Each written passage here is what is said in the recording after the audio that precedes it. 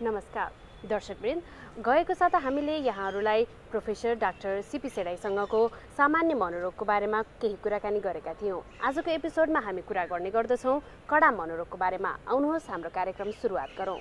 Doctor साहब, यहाँलाई स्वागत छ हाम्रो यस कार्यक्रममा। नमस्कार। कडा मनोरोग भनेको चाहिँ के हो? यो बिरामीलाई रोग लागेकै थाहा हुँदैन, आफू बिरामी छ तर आफू बिरामी छैन भन्ने र अरू परिवारको सदस्यले चाहिँ बिरामी अनौठो लक्षणहरू देखेपछि अनि अस्पताल ल्याउने, त्यो कारणले हामी कडा रोग भनेर यस्तोलाई भन्छौँ। खास गरी दुईवटा रोग चाहिँ कडा रोगमा पर्छ। एउटा चाहिँ मेनिया भन्ने रोग छ है, अर्को सिजोफेनिया भन्ने छ। के कारणले हुन्छ चाहिँ यो मेनिया र सिजोफेनिया चाहिँ? वंशगत अथवा जेनेटिक भनेर भन्छौँ नि हामी, यसको रोल एकदमै धेरै हुन्छ कडा मनोरोगमा। यो बाहेक चाहिँ अरू अब तनाव है, अब विभिन्न कारणले नोक्सानी हुँदाखेरि, लस हुँदाखेरि, अब पैसाको नाश हुँदाखेरि अथवा जागिरको समस्या अथवा अरू विभिन्न कुराहरू, त्यस्तै हर्मोन गडबड हुनाले अथवा चाहिँ शरीरको चोटपटकले अथवा दुर्व्यसनीले विभिन्न कारणले गर्दाखेरि चाहिँ यस्तो कडा मनोरोगहरू लाग्छ। अनि यो जुन कडा मनोरोगको बिरामीलाई चाहिँ होइन, हजुरहरूले कसरी ट्रिट गर्नुहुन्छ, कसरी उपचार गराउनुहुन्छ? एउटा चाहिँ औषधि प्रयोग भयो, अर्को चाहिँ हाम्रो काउन्सिलिङ साइकोथेरापी। यसमा पनि काउन्सिलिङ साइकोथेरापीको रोल एकदम धेरै हुन्छ। अथवा मनोवैज्ञानिक उपचार भनेर भन्छौँ। लामो समयसम्म परिवारको सदस्यको सहयोग पनि त्यत्तिकै चाहिन्छ होइन। बिरामीलाई तनाव भयो भने रोग निको हुन अझ लम्बिन जान्छ, यो पाटोहरू पनि त्यत्तिकै छ है।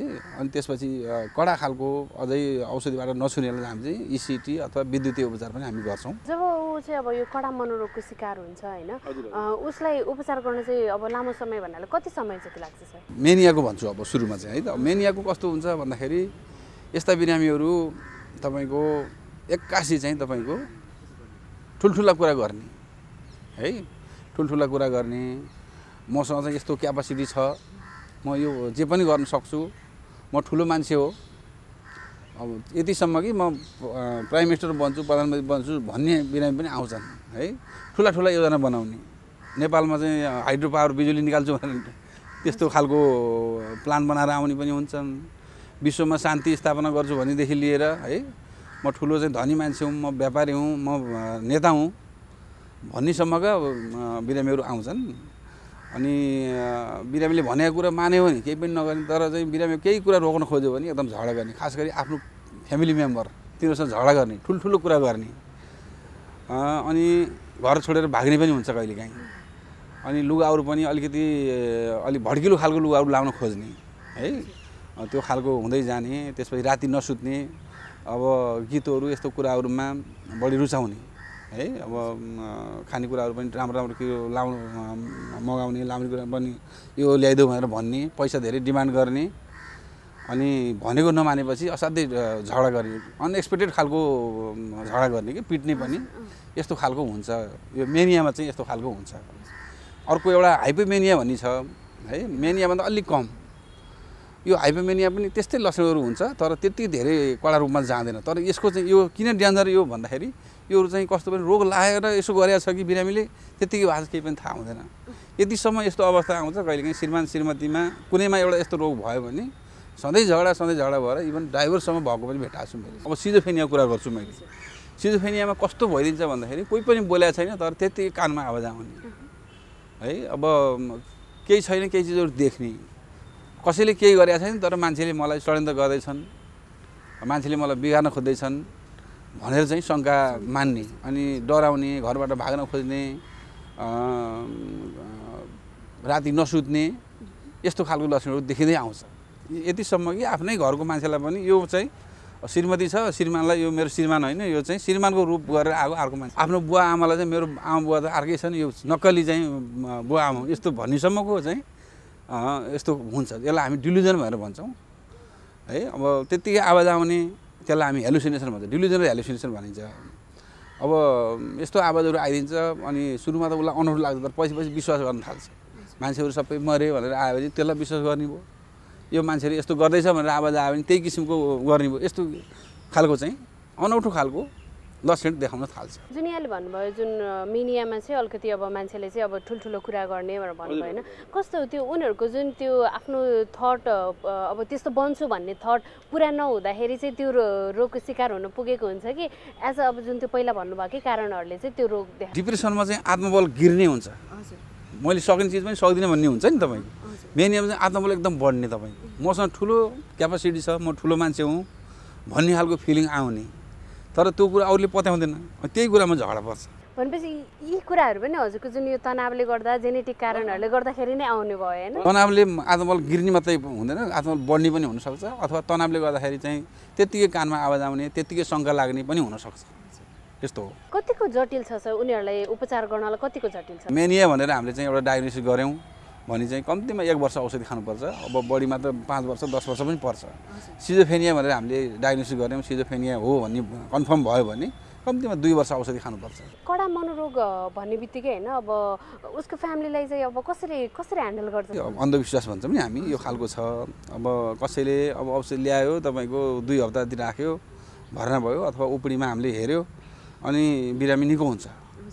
अनि कसैले के भनिदिँदो रहेछ भने अब यो औषधि निको बसी औषधि खुवाइरहनु हुँदैन, अनि छोड्नुपर्छ भन्ने हुँदो रहेछ। फेरि चाहिँ त्यो खालको धेरै खायो भने बानी पर्छ भन्ने खालको भन्ने हुँदो रहेछ। अनि छोडेपछि फेरि उस्तै भएर आउने र लामो औषधि खानु पर्ने भयो। अरू कम्प्लिकेसनहरू के छ भन्दाखेरि कति कुराहरू हामीले बिरामीलाई भन्नुपर्ने हुन्छ, बिरामीको मान्छेलाई भन्नुपर्ने हुन्छ, बिरामीको वेट गेनहरू भइरहेको हुन्छ, त्यस कारणले धेरै गुलियो, धेरै चिल्लोहरू नखाने भनेर। यो चाहिँ कस्तो छ, साइड इफेक्ट हो कि के हो? होइन, औषधि खाँदा एक त अहिले वर्ल्ड वाइड नै अब हाम्रो डेभलपिङ कन्ट्रीमा पनि यो लाइफस्टाइलले गर्दाखेरि चाहिँ वेट गेनहरू यस्तो बढी हुन्छ है। अब वेट गेन भयो भने सुगरहरू हाई हुने, एक्सर्साइजहरू नहुनाले चाहिँ अरू समस्या आउने, यस्तो भयो। यी कुराको बारेमा हामी बिरामीलाई अथवा बिरामीको मान्छेलाई हामी बताउँछौँ है त। अब अर्को चाहिँ एउटै प्रिस्क्रिप्सनबाट चाहिँ लामो औषधि खाने हुन्छ। यसमा 2 फेज हुन्छ, फेरि यो मेनिया मात्रै हुँदैन, हामीले दोहोऱ्यो भने हामी बाइपोलर भनेर भन्छौँ, 2टा पोलमा जान्छ।